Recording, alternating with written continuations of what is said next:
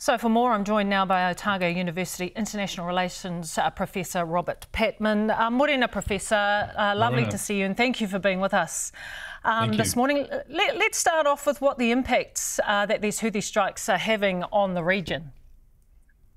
Well, quite considerable. These strikes have been going on since about the 19th of November last year, more than 31 so far, and they have resulted in retaliation by the US and UK, supported by New Zealand. So we have tit-for-tat exchanges. There's always the prospect of miscalculation in that context. The objective of the Houthis seems to be, the large objective, in targeting vessels which are said to be linked or perceived to be linked with Israel, seems to be to increase the price of oil. That is to say, to disrupt trade in the Red Sea passageway. And already there has been a 1% increase in the price of oil. Why do the Houthis want to increase the price of oil? Because it will put pressure on the United States, the Biden administration, to move towards a ceasefire, which so far they have resisted in the Gaza conflict.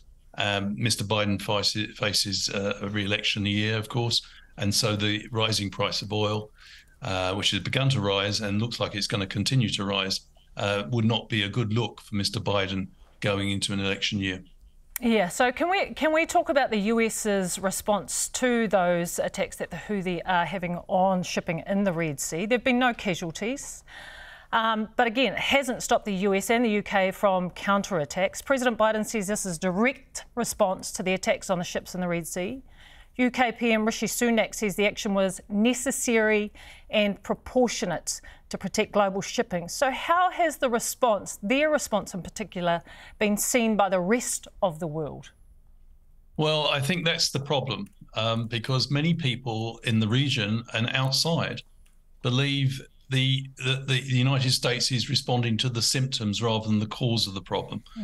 The problem that's really driving escalation in the region is the unrelenting Israeli assault on Gaza since the appalling Hamas terrorist attack of the 7th of October. In the 3 months since Israel launched that relentless bombardment and ground incursion, more than 24,000 Palestinians have died, 70% of whom are women and children. This is causing strong feelings around the world, not least because the UN Security Council, the international institution responsible for maintaining peace and security, has been paralyzed by the casting of 3 vetoes by the United States. So while America is saying it wants to de-escalate the conflict, its actions point in another direction. It continues to generously arm Israel. I want to bring in New Zealand's part in this and the support that they have for those US attacks. But before we do that, I want to talk about US relations with Iran, because given Iran supports or funds the Houthi, I can't imagine this is good for the existing tension that exists between the US and Iran at the moment. No, it's not good. I think both sides, Jenny, may want to avoid direct confrontation, and both have indicated they want to see the temperature go down regionally. But the thing is that Iran has capitalized on the fact that the United States is supporting what is seen as a disproportionate response to the Hamas terrorist attack and killing many people, which had no connection whatsoever with the terrorist attacks. More than 10,000 Palestinian children have been killed since the 7th of October. And that enrages many people. Now, the Iranians have capitalized on that sense of outrage, and in particular exploited the passivity of the Arab states. The Arab states don't like what's going on, many of them, but they haven't done anything. And Iran has filled that void by presenting itself as resisting the conflict in Gaza by empowering its allies, the Houthis, to take this action. So, I mean, the problem is that while both sides, Iran and its allies and the United States on the other, want to avoid direct conflict, it's easy to miscalculate in this situation. Things could get out of hand. The worrying thing from the American point of view is, despite robust retaliation against the Houthi attacks, it doesn't seem to be deterring the Houthis, who are continuing.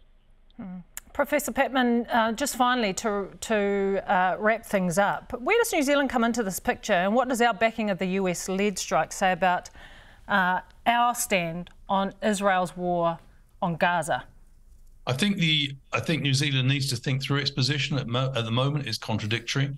On the one hand, we did the right thing, I believe, in the UN General Assembly on 2 occasions by voting for an immediate humanitarian truce on the 27th of October and on the 13th of December last year. But on the other hand, by supporting these strikes, we are supporting the United States and the UK, which have been blocking a ceasefire, which we've been actually diplomatically demanding. So it's a bit of a contradictory position. And I think the other thing is that many people are dismayed that New Zealand has not taken a stronger stand on this issue publicly. We should perhaps be asking the United States to rethink its position with regards. This is not a question of giving in to the Houthis. It's a question of doing the right thing. And many people have been worried that the United States is party to the breaking of humanitarian law in the Gaza conflict. And of course, as a relatively small player, New Zealand has a huge stake in a rules-based order, and we should be perhaps speaking out more firmly to protect our interests in this regard. Professor, it is always wonderful to have you on the program, and thank you so much for your insights. We always appreciate you. Professor Robert Patman joining us this morning. Tēnā koe. Thank you.